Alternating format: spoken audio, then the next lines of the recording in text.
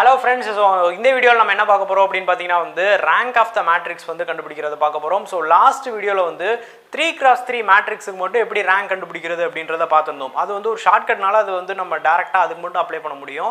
மத்ததுக்கு அதை நீங்க இம்ப்ளிமென்ட் பண்ண முடியாது, கொஞ்சம் சிரமமா இருக்கும். So அதனால வந்து ஜெனரலா வந்து எப்படி rank of the matrix கண்டுபிடிக்கிறது and 4x4 ஆ இருக்கட்டும் இல்லாட்டி வந்து 3x4 4x3 இந்த மாதிரி எப்படி மேட்ரிக்ஸ் இருந்தாலும் நீங்க இந்த மெத்தட் யூஸ் பண்ணி கண்டுபிடிக்கலாம்.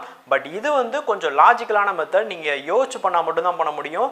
ஜெனரலா அப்படியே வரிசையா ஸ்டெப் பை ஸ்டெப்பா பண்ணிட்டு வந்தா ஆன்சர் வராது. சரிங்களா? சோ இத கொஞ்சம் கரெக்ட்டா வாட்ச் பண்ணுங்க.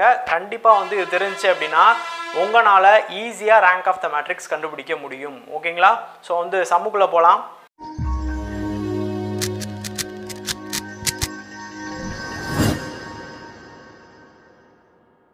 So நான் ஃபர்ஸ்ட் இந்த சம் சால்வ் பண்றதுக்கு முன்னாடி எப்படி பண்றது அப்படின்றத இத சொல்லிறேன். நீங்க அந்த ஸ்டெப்ஸை முடிஞ்ச அளவுக்கு அண்டர்ஸ்டாண்ட் பண்ணிக்க பாருங்க. இல்லாட்டினா கூட பரவாயில்லை, நம்ம ப்ராப்ளம் போறப்ப அது என்ன அப்படின்றது உங்களுக்கு இன்னும் நல்லா புரியும். சரிங்களா? சோ ஃபர்ஸ்ட் ஸ்டெப் என்ன அப்படினா வந்து ஒரு மேட்ரிக்ஸை வந்து அப்பர் ட்ரையாங்கிள் மேட்ரிக்ஸா கன்வெர்ட் பண்ண ட்ரை பண்ணனும். ஓகேங்களா? அப்பர் ட்ரையாங்கிள் மேட்ரிக்ஸா வந்து கன்வெர்ட் பண்ணுங்க. சோ அப்பர் ட்ரையாங்கிள் மேட்ரிக்ஸ் அப்படின்றது என்ன அப்படினா ஒரு மேட்ரிக்ஸ் எடுத்துக்கிட்டீங்க அப்படினா அதோட டயகனல் இருக்கு பாத்தீங்களா? அதாவது இந்த வேல்யூ, இந்த மிடில்ல உள்ள வேல்யூ இருக்கு பாத்தீங்களா? So இந்த வேல்யூவை தவிர இதுக்கு கீழே உள்ள வேல்யூஸ் ஃபுல்லாமே ஜீரோவா இருந்துச்சு அப்படின்னா அது அப்பர் ட்ரையாங்கிள் மேட்ரிக்ஸ். இங்கே உள்ள வேல்யூ ஃபுல்லாமே வந்து நமக்கு ஜீரோவா இருந்துச்சு அப்படின்னா அப்பர் ட்ரையாங்கிள் மேட்ரிக்ஸ். ஸோ இந்த மேட்ரிக்ஸை வந்து நீங்கள் இந்த மாதிரி கன்வெர்ட் பண்ணதுக்கு அப்புறம் தான் நம்ம அடுத்த ஸ்டெப் ப்ரொசீட் பண்ண முடியும். ஸோ ஃபர்ஸ்ட் இதே வந்து இந்த அப்பர் ட்ரையாங்கிள் மேட்ரிக்ஸாக கன்வெர்ட் பண்ணுறது தான். அந்த கன்வெர்ட் பண்ணுறதுக்கு நம்ம என்னென்னலாம் பண்ணுவோன்றதை நான் சம் போகிறப்ப நான் சொல்கிறேன். ஃபர்ஸ்ட் என்னன்னா அப்பர் ட்ரையாங்கிள் மேட்ரிக்ஸாக கன்வெர்ட் பண்ணி வச்சுக்கணும். ஓகேங்களா? இப்போ இது வந்து ஒரு 4x4 மேட்ரிக்ஸ். ஸோ டயகனல் இந்த மாதிரி இருக்குது. இப்போ ஒரு 3x4ன்னு வச்சுக்கோங்களேன். எனக்கு வந்து ஒரு 3x4ல் வந்து இப்படி இருக்குன்னு வச்சுக்கோங்க. ஸோ இதில் வந்து நீங்கள் வந்து எப்படி டயகனல் எடுப்பீங்க அப்படின்னு கேட்டிங்கன்னா இப்படி எடுப்போம், எடுக்க மாட்டோம். இது எல்லா மெத்தடுக்கும் அப்ளை பண்ண முடியாது. ஓஹோ,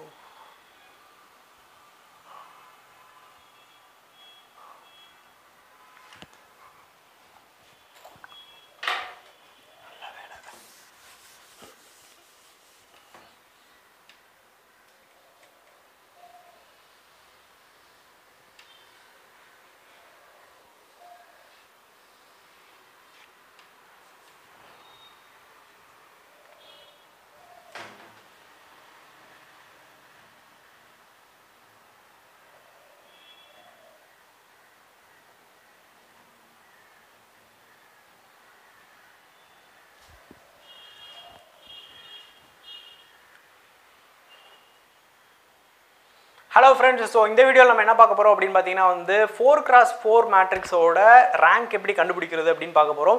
இதுக்கு முன்னாடி நம்ம 3x3 மேட்ரிக்ஸுக்கு பார்த்தோம். அது ரொம்ப ஈஸியான மெத்தட்னால நம்ம அதை முன்னாடியே பார்த்துட்டோம். இதே மெத்தட் நம்ம இப்போ சொல்லித்தர மெத்தடை யூஸ் பண்ணி நீங்கள் அதுக்கும் பண்ணலாம். பட் வந்து அது ரொம்ப ஷார்ட்கட்டாக இருக்கிறதுனால நீங்கள் அதையே யூஸ் பண்ணுங்கள். சரிங்களா? 4x4 இருந்தால் என்ன பண்ணுறது அப்படின்றதான் வந்து இந்த வீடியோவில் பார்க்க போகிறோம். ஸோ இந்த மெத்தட் என்ன அப்படின்னு பார்த்தீங்கன்னா நம்ம ஸ்கூல்ஸில் படித்த ஒரு மெத்தட் தான், ரொம்ப ஈஸியான மெத்தடு. பட் இதில் வந்து என்னென்னா கொஞ்சம் லாஜிக்கலாக யோசிச்சா மட்டும் தான் பண்ண முடியும். நீங்கள் டேரெக்டாக அப்படியே ஸ்டெப் பை ஸ்டெப்பாக பண்ணிட்டு வந்தால் பண்ண முடியுமான்னு கேட்டால் கஷ்டம் தான். லாஜிக்கலாக உங்களுக்கு கொஞ்சம் யோசிக்க தெரியணும். ஸோ அப்படி யோசிக்க தெரிஞ்சால் மட்டும்தான் வந்து உங்களால் இந்த இது பண்ண முடியும். அது எப்படி பண்ணுறோம் அப்படின்றத நான் வந்து ஒரு 2 ப்ராப்ளமில் எக்ஸ்பிளைன் பண்ணுறேன். நீங்களும் வந்து வேறு ப்ராப்ளமுக்கு அதை அப்ளை பண்ணி பாருங்கள். ஓகேங்களா? ஸோ வீடியோக்குள்ளே போகலாம்.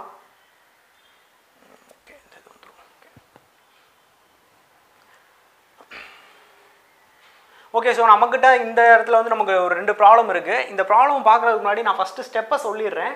சொல்லிவிட்டு அந்த ஸ்டெப் எப்படி அங்கே இம்ப்ளிமெண்ட் பண்ணுறது அப்படின்றத பார்ப்போம். ஸோ முடிஞ்ச அளவுக்கு அந்த ஸ்டெப்பை அண்டர்ஸ்டாண்ட் பண்ணிக்க பாருங்கள். இல்லாட்டினாலும் பரவாயில்ல, உங்களுக்கு ப்ராப்ளம் பார்க்குறப்ப கண்டிப்பாக புரிஞ்சிடும். சரிங்களா? ஸோ ஃபஸ்ட்டு ஸ்டெப் என்ன அப்படின்னா வந்து ஒரு 4x4 மேட்ரிக்ஸை வந்து அப்பர் ட்ரையாங்கிள் மேட்ரிக்ஸாக கன்வெர்ட் பண்ண ட்ரை பண்ணுங்க. சரிங்களா? அப்பர் ட்ரையாங்கிள் மேட்ரிக்ஸாக நீங்கள் கன்வெர்ட் பண்ண ட்ரை பண்ணணும். ஸோ அப்பர் ட்ரையாங்கிள் மேட்ரிக்ஸ்னால் ஒன்றும் கிடையாது. ஒரு மேட்ரிக்ஸோட டயகனல் இருக்குது பார்த்தீங்களா? இந்த மிடில் இருக்குது பார்த்தீங்களா? இந்த டயகனலுக்கு கீழே இருக்கிற வேல்யூஸை ஃபுல்லாமே வந்து ஜீரோ ஆக்கிட்டோம் அப்படின்னா, இந்த டயகனலில் உள்ள வேல்யூஸை தவிர, அதாவது இந்த டயகனலுக்கு கீழே உள்ள வேல்யூஸை ஃபுல்லாக வந்து நம்ம என்னென்னா ஜீரோவாக மாற்றிட்டோம் அப்படின்னா வந்து அந்த மேட்ரிக்ஸ் வந்து அப்பர் ட்ரையாங்கிள் மேட்ரிக்ஸ் அப்படின்னு அர்த்தம். புரியுதுங்களா?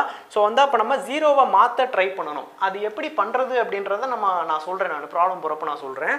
ஃபஸ்ட்டு ஸ்டெப் என்னன்னா இது அப்பர் ட்ரையாங்கிள் மேட்ரிக்ஸாக கன்வெர்ட் பண்ணுறது தான். சரிங்களா? இந்த டயகனல் ஃபுல்லாகவும் ஜீரோவாக மாற்றணுமான்னு கேட்டால் இல்லை, டயகனலில் வேல்யூ இருந்துக்கலாம், ப்ராப்ளம் கிடையாது. ஆனால் அதுக்கு கீழே உள்ள எல்லா இடத்துலையும் நமக்கு 0 இருக்கணும். இதுதான் வந்து ஃபஸ்ட்டு ஸ்டெப்பு. செகண்ட் ஸ்டெப் என்ன அப்படின்னா, இந்த மாதிரி நீங்கள் அப்பர் ட்ரையாங்கிள் மேட்ரிக்ஸாக கன்வெர்ட் பண்ணதுக்கப்புறம் உங்ககிட்ட எத்தனை நான் ஜீரோ ரோஸ் இருக்குது அப்படின்னு நம்ம பார்க்கணும். சரிங்களா? நான் ஜீரோ ரோஸ் இது ரொம்ப இம்பார்ட்டன்ட். நிறைய பேருக்கு ரோ காலம்லேயே நிறைய குழப்பம் இருக்கும். சரிங்களா? ரோன்றது இந்த சைடு வர்றது, இப்படி உள்ளது ஹரிசாண்டலாக உள்ளது வந்து ரோஸ் அப்படின்னு சொல்லுவாங்க. ஸோ இந்த ரோஸ் வந்து நான் ஜீரோ ரோஸ் எத்தனை இருக்குன்னு பார்க்கணும். ஸோ நான் ஜீரோ ரோ அப்படின்றது என்ன மீனிங் அப்படின்னா, இப்போ எல்லாமே ஜீரோவாக இருந்துச்சுன்னு வைங்களேன், அதை ஜீரோ ரோன்னு சொல்லுவோம். மேபி அதில் ஏதாவது ஒன்று வந்து நான் ஜீரோவாக இருந்தால் கூட, அதில் ஏதாவது வேறு ஏதாவது நம்பர் 2, 3, -5 இந்த மாதிரி ஏதாவது ஒரு நம்பர் இருந்தால் கூட அந்த ரோவில் இருந்துச்சுன்னா அதை வந்து நம்ம நான் ஜீரோ ரோ அப்படின்ற மாதிரி சொல்லுவோம். புரியுதுங்களா? ஸோ எல்லாமே ஜீரோவாக இருந்தால் மட்டும்தான் அது ஜீரோ ரோ. மேபி ஏதாவது ஒன்று வேல்யூவாக இருந்தால் கூட நம்ம அதை வந்து நான் ஜீரோ ரோன்னு தான் சொல்லுவோம். ஸோ எத்தனை நான் ஜீரோ ரோ இருக்குன்னு கண்டுபிடிக்க போகிறோம். ஸோ அதுதான் நம்மளோட ரேங்க் ஆஃப் த மேட்ரிக்ஸாக இருக்கும். சரிங்களா? நான் ஜீரோ ரோஸ் வந்து நமக்கு ரேங்க் ஆஃப் த மேட்ரிக்ஸ் ஈக்குவலாக இருக்கும். ஓகேங்களா? ஸோ இதுதான் ஸ்டெப்பு. இது எப்படி இந்த ப்ராப்ளமில் அப்ளை பண்ணுறது அப்படின்றத நம்ம பார்க்கலாம். ஓகே, ஸோ இந்த ப்ராப்ளமில் நான் ஃபஸ்ட்டு வந்து அப்பர் ட்ரையாங்கிள் மேட்ரிக்ஸாக பார்த்தணும் அப்படின்னா, முடிஞ்ச அளவுக்கு நான் என்ன பண்ணிக்கணும் அப்படின்னா, என்னோட ஃபஸ்ட் எலமெண்ட் இருக்குது பார்த்தீங்களா, அதை வந்து நான் 1 அப்படின்ற மாதிரி வச்சுக்க ட்ரை பண்ணணும். இந்த எலமெண்ட் வந்து எனக்கு 1ன்னு வச்சுக்க ட்ரை பண்ணணும். இதுக்கு நான் என்னெல்லாம் பண்ணலாம் அப்படின்னா, ரோவை வந்து நான் எக்ஸ்சேஞ்ச் பண்ணிக்கலாம். ரோவை வந்து எக்ஸ்சேஞ்ச் பண்ணிக்கலாம், காலத்தை அப்படியே நான் எக்ஸ்சேஞ்ச் பண்ணிக்கலாம். அதாவது C1 காலத்தை வந்து இப்படி இந்த காலத்தோட இல்லை இந்த காலத்தோட அப்படியே நான் எக்ஸ்சேஞ்ச் பண்ணி போட்டுக்கலாம். இல்லை ரோவை நான் அப்படியே வந்து எக்ஸ்சேஞ்ச் பண்ணி போட்டுக்கலாம். அதே மாதிரி நான் அந்த ஜீரோவாக மாற்றுறதுன்னு சொன்னேன் பார்த்தீங்களா, அதுக்கு என்ன பண்ணுறதுன்னு, அதுக்கு என்ன பண்ணலாம் அப்படின்னா, இந்த வேல்யூஸை வந்து ஜீரோவாக மாற்றுறதுக்கு நம்ம இந்த 2 ரோவை ஆட் பண்ணிக்கலாம், மைனஸ் பண்ணிக்கலாம், என்ன சொல்கிறது, ஏதாவது ஒரு வேல்யூவால் ஒரு கான்ஸ்டன்ட்டால் மல்டிப்ளை பண்ணிக்கலாம். 2ஆல் 3ஆல் மல்டிப்ளை பண்ணி மைனஸ் பண்ணுறது, இந்த மாதிரி என்ன ஆப்ரேஷன் வேணாலும் இந்த ரோ காலம்குள்ளே நீங்கள் பண்ணிக்கலாம். சரிங்களா? இதை நீங்கள் ஸ்கூலில் லைட்டாக பார்த்துருப்பீங்க, இருந்தாலும் ஒரு சின்ன ரீகால்க்காக நான் சொல்கிறேன். இந்த மாதிரி ரோவை காலமை நீங்கள் எந்த நம்பர்னாலும் மல்டிப்ளை பண்ணி போட்டுக்கலாம். நீங்கள் ரேண்டமாக வந்து இப்போ ரோ 3ஐ வந்து நான் 3ஆல் மல்டிப்ளை பண்ணிக்க போகிறேன் அப்படின்னா நீங்கள் பண்ணி போட்டுக்கலாம், தப்பு கிடையாது. சரிங்களா? ஸோ இந்த மாதிரி வந்து என்ன ஆப்ரேஷன் வேணாலும் பண்ணிக்கலாம். பட் என்ன பண்ணணும் அப்படின்னா, அப்படி பண்ணுறனால எனக்கு 0 வருதான்னு நான் பார்க்க ட்ரை பண்ணணும். நான் பாட்டுக்கு சும்மா பண்ணிட்டு என்ன பண்ணுறேன்னே தெரியாமல் பண்ணக்கூடாது. அது 0 ஆக்குறதுக்கு நான் அதை எப்படியாவது பண்ண ட்ரை பண்ணணும். சரிங்களா? ஸோ பொதுவாகவே பார்த்தீங்க அப்படின்னா ஒரு 5-6 ப்ராப்ளம் பார்த்தாலே உங்களுக்கு ஒரு ஐடியா கிடச்சிரும், ஓ இப்படி பண்ணாலே கிடச்சிருமா அப்படின்னு. ஸோ அதனால் கொஞ்சம் ப்ராப்ளம் ஒர்க் அவுட் பண்ணி பாருங்கள், ஆட்டோமேட்டிக்காக அது வந்து என்ன ஸ்டெப் பண்ணுறாங்க அப்படின்னு தெரிஞ்சிடும். இன்னொன்று சொல்லிட்டேன், இது வந்து இந்த நான் பண்ணுற மாதிரி தான் நான் பண்ணணுமா அப்படின்னு கேட்டால் கிடையாது. நான் ஒரு ரோ காலம் வச்சு பண்ணால் நீங்கள் வேறு ஒரு ஆப்ரேஷன் பண்ணி கூட கொண்டு வரலாம். சரிங்களா? அது வந்து அது என்ன ஸ்ட்ராட்டஜி பண்ணுறீங்கன்றதெல்லாம் ப்ராப்ளம் கிடையாது. நீங்கள் பண்ணது கரெக்டாக இருந்துச்சு அப்படின்னா கண்டிப்பாக ரேங்க் வந்து ஈக்குவலாக வரும் எப்படி பண்ணாலுமே. அதாவது இப்போ நான் இந்த ரோ 2 வச்சு ஆப்ரேஷன் பண்ணிகிட்டு இருக்கேன், நீங்கள் வேறு ஏதோ ரோ வச்சு ஆப்ரேஷன் பண்ணால் கூட நம்ம எப்படி பண்ணாலும் நம்மளோட ரேங்க் வந்து கரெக்டாக வரும், நம்மளோட ஆப்ரேஷன் கரெக்டாக இருந்துச்சு அப்படின்னா. புரியுதுங்களா? ஓகே, ஸோ இந்த ப்ராப்ளமில் வந்து நான் முதல்ல சொன்ன மாதிரியே இந்த வேல்யூவை 1ஆ வச்சுக்க ட்ரை பண்ணுங்கள். அதுக்காக நான் என்ன பண்ண போகிறேன் அப்படின்னா, இந்த ரோ 3ஐ வந்து ரோ 1ஓட அப்படியே நான் எக்ஸ்சேஞ்ச் பண்ணி எழுதிக்க போகிறேன். சரிங்களா? ரோ 3ஐ வந்து ரோ 1ஓட நான் எக்ஸ்சேஞ்ச் பண்ணி எழுதிக்க போகிறேன். ஸோ அப்படி எழுதுகிறப்ப நமக்கு எப்படி வரும், நமக்கு இந்த மேட்ரிக்ஸ் வந்து அப்படியே நமக்கு 1 3 4 -2ன்னு வந்துருமா. அதே மாதிரி நமக்கு செகண்ட் பார்த்தீங்கன்னா 3 -1 2 0 2 1 3 -1 4 -3 1 1 இப்படி ஆயிடுச்சு நம்ம மேட்ரிக்ஸ். ஓகேங்களா? ஸோ இந்த மாதிரி நமக்கு மேட்ரிக்ஸ் வந்து அப்படியே வந்து சேஞ்ச் ஆயிடுச்சு. இப்போ அடுத்து நீங்கள் என்ன பண்ணணும் அப்படின்னா வந்து,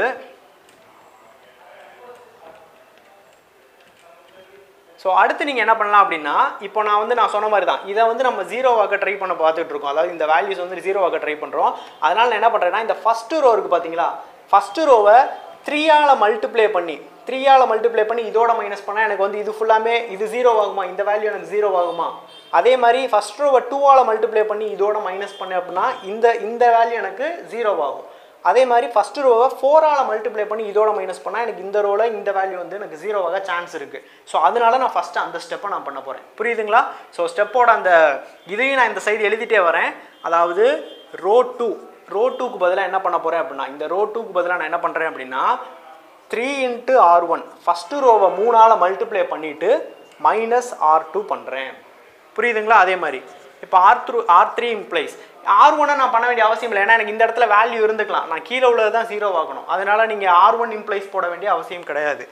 R3 இம்ப்ளைஸ் R3 நீங்களே கொஞ்சம் ட்ரை பண்ணுங்கள் பார்ப்போம். 2 × R1 -R2 R3 போட்டுக்கலாமா?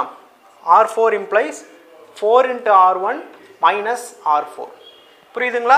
இதில் வந்து நீங்கள் R3 minus 2R1 போட்டாலும் ஒன்று தான், R4 minus 4R1 போட்டாலும் ஒன்று தான், ப்ராப்ளம் கிடையாது. வேல்யூ அப்படியே அங்கே மைனஸாக வரும், அதனால் எதுவும் பிரச்சனைலாம் ஒன்றும் வராது.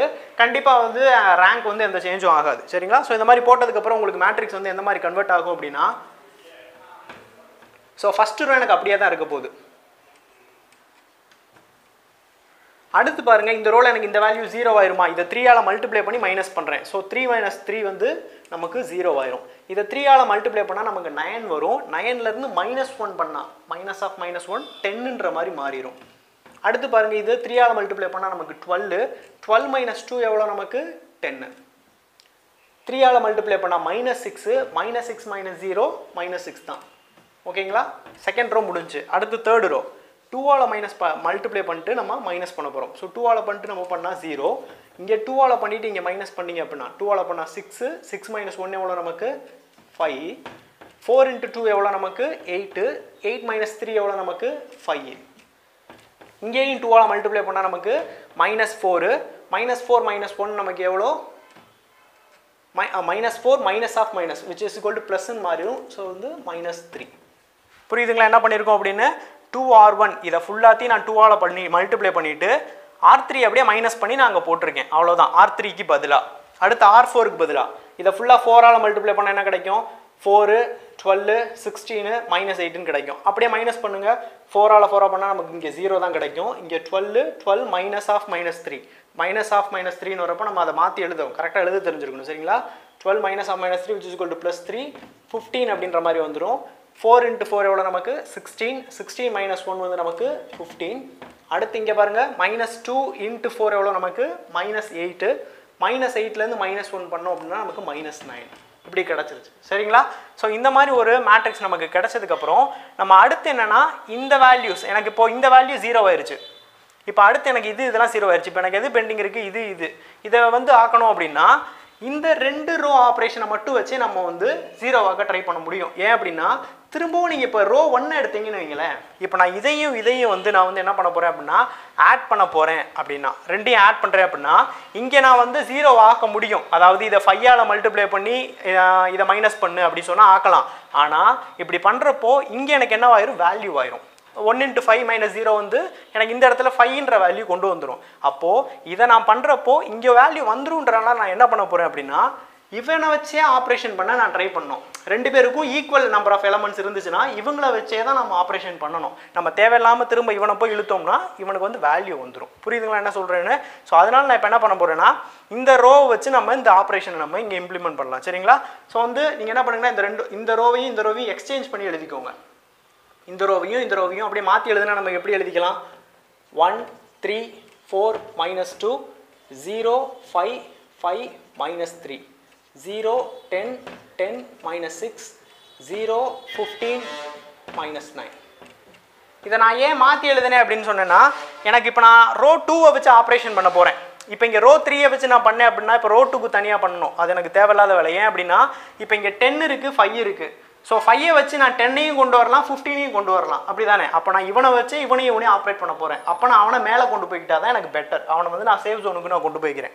அதனால நான் மேலே கொண்டு வந்துக்கிட்டேன். இப்போ பாருங்களேன், இப்போ என்ன பண்ணலான்னா ரோ 3 ரோ 4 மட்டும் தானே நமக்கு இன்னும் வேலை இருக்குது. இந்த இடத்துல மட்டும் தான் நமக்கு 0 ஆக வேண்டிய வேலை இருக்குது. ஸோ அதனால வந்து இந்த வேல்யூவை நான் வந்து 2 ஆல மல்டிப்ளை பண்ணிவிட்டு இதோட மைனஸ் பண்ணால் இது வந்து நான் ஏதாவது பண்ண முடியுமா? 0 ஆக்க முடியுமா? அதே மாதிரி இதை 3 ஆல பண்ணிவிட்டு இதோட மைனஸ் பண்ணால் இதை 0 ஆக்க முடியுமா? ஸோ அந்த ஆப்ரேஷனை நம்ம பண்ண போகிறோம். ஓகேங்களா? ஸோ ஆப்ரேஷன் என்னன்றதை நான் சொல்லிட்டேன். இது வேணால் கேஸ் கூட நான் எழுதி வச்சுக்கிறேன். R3 implies R3க்கு பதிலாக என்ன போட போகிறேன் அப்படின்னா 2 into R2 minus R3.